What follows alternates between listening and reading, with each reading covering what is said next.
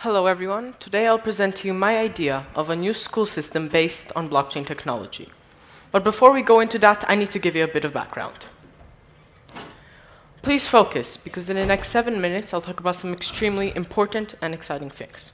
This includes bitcoins, Satoshi Nakamoto, blockchain, tokens, students, schools, exams, and the future. Some of you in the audience must have heard about blockchain, and if not, you must have heard about the Bitcoin. But what exactly is Bitcoin? It's the first ever worldwide digital cryptocurrency created in 2009 by Satoshi Nakamoto.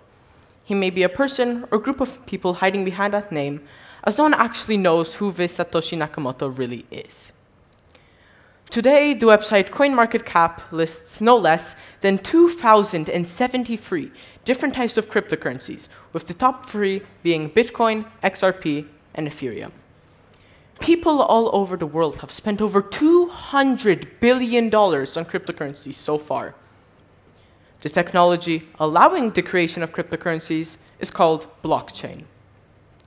And now imagine, cryptocurrencies are a rather insignificant thing compared to what can be actually done with the blockchain technology. But what exactly is blockchain, and what is it made of? Simply put, the blockchain is a database system where data is stored in fixed-size containers called blocks, connected to each other in a linear chain-like encryption mechanism called hashing, and is distributed among a geographically diverse large number of servers or personal computers. It is sometimes called a distributed ledger, because it holds a resemblance to an old-fashioned shopkeeper's ledger where all the transactions were recorded line by line. So how does it work?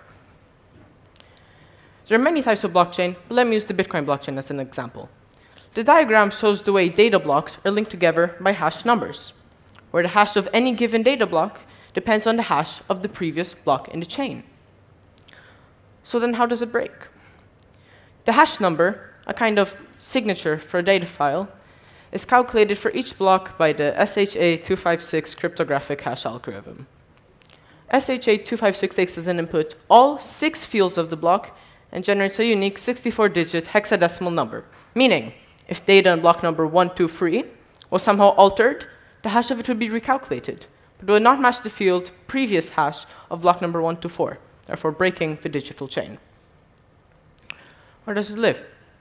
There are thousands of servers, PCs, or blockchain data-created hardware around the world, so any discrepancy would have been immediately noticed. Now I'll give a brief introduction to how transactions work. Basically, every user has an electronic wallet as well as public and private keys, which are used for blockchain transactions. Public keys are shared with everyone, and private keys have to be kept safe and secret. These private keys are used to initiate and validate blockchain transactions. The entire process is actually a bit more complicated than that, but this TED Talk is not supposed to be about technicalities, but what I think blockchain would be great for. World on a blockchain. Why is blockchain so disruptive? Why are there futurists that predict the blockchain will change just about everything? Well, the first and most important thing that blockchain introduces is the trust that is enforced by the technology. What it means is that once data of any sort is put into a blockchain, there's no way to manipulate it or remove it. It will stay unchanged for as long as the entire blockchain exists. Now I'll give a real-world example of how all of this could have been used. Think of this. I don't know. Mr. Jones wants to sell his house to Oliver. The title and survey documents of the property are on a blockchain. He invites Oliver for breakfast, and while eating, they agree to a price. Now, Mr. Jones takes out his phone, opens an app, and a few clicks later, the title of the house is sent to the new owner, Oliver. Oliver pays for the property for cryptocurrency, therefore the entire transaction is done within a few minutes, compared to a few months, as it is done today. The exchange is done without agents, solicitors, banks, surveyors, etc. The seller and buyer trust each other because of the blockchain. Tokens. The second thing blockchain introduces are tokens, which are just like cryptocurrency coins from the technical point of view, but represent a value of things that until the discovery of blockchain were not possible to quantify. For example, on my phone I have an app called Sweatcoin. What it does is count the steps that I take and convert them to blockchain tokens called Sweatcoins. The value of one sweatcoin is currently 5 United States cents. Therefore, I can buy an iPhone XS for 20,000 sweatcoins. And all I have to do is walk. Wow, is there really a value in me walking? The answer is yes, but it's not obvious. I'll try to explain.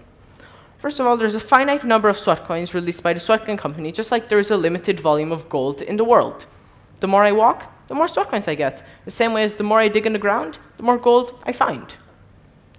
Now that I've explained the technicalities of this technology, I will show you my idea of a new school system. School on a blockchain. There's a great value in education, and everyone knows that. You go to school for many years, fully supported by your parents, and then eventually, hopefully, you graduate from university. The next step is for you to get a job and start earning money. And that is the moment you start noticing the value of education. Well, that's just about to change. Imagine a school system where all the knowledge you have to acquire for primary, secondary, university, or any other level is converted into small segments. Completing a segment will give you a number of, let's call them, educoins, representing the value of the knowledge you've just acquired. Examination processes would also be recorded and stored on the blockchain. You could collect any additional educoins throughout your school days by behaving well, being punctual, or any other reason. Imagine you not need to attend one particular school, as you could get educoins passing, for example, a PE exam while on holidays in Greece after learning windsurfing. Imagine a company that wants to hire you would have to purchase some of your educoins. Basically, whichever company wanted you more, that company would give you a better deal on your educoins. Wouldn't it be nice to start your adult life with some extra cash in your pocket, not a student's loan? Blockchain technology allows us to think outside our traditional boundaries, and that is why I think it's something that's truly amazing.